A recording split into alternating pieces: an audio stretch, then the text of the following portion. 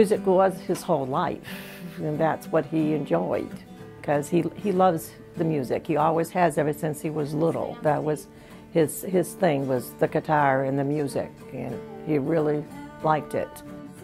I think I first met Grant at a community meeting, and I found out that he played the guitar and that was an interest of his. Since I also share an interest in music and I've just started learning the guitar, that would be a great opportunity for Grant to show me some things and to kind of share our interests together and use it as a platform to work on some other skills and goals. Do you want to keep playing for you and by yourself, or do you hope to play in a band again? For me. For you, yeah, nice. So you like the rush that music gives you. What else does music do for you? Relaxes me. It relaxes you, yeah. So there's an incredible opportunity for students here to have what some of us might call clinic in the classroom. They are in a mutual learning environment with people who oversee their work and where they are exposed to individuals with chronic brain injury who help teach them about what it's like to live with chronic brain injury. Heidi and Grant are a perfect example of this mutuality. So what are some of the things that you've been teaching me? Chords. Some of the chords, that's right. What kinds of things are you trying to get better at with the guitar? Finger dexterity. Finger dexterity, that's right. So that's on kind of one of your goals that you're working on.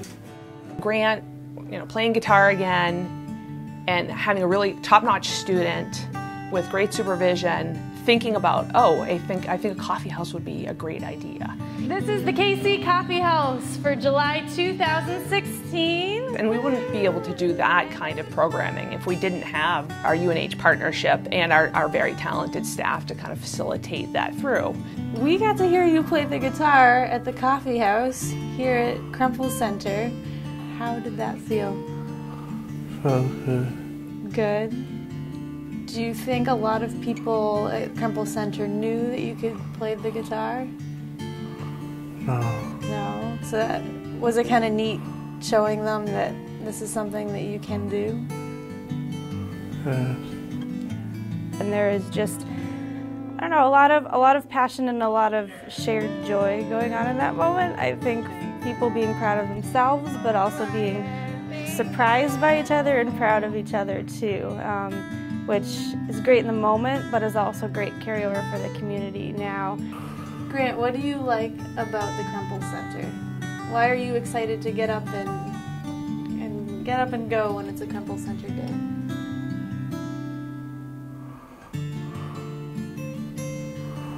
People here. The people. What is it about the people here? They're nice. There's been a big change in him. This place has made it a lot easier, and I know he's safe, and I know he likes coming. And he has made friends here, and he has learned to do things on his own, and he's using his hands better.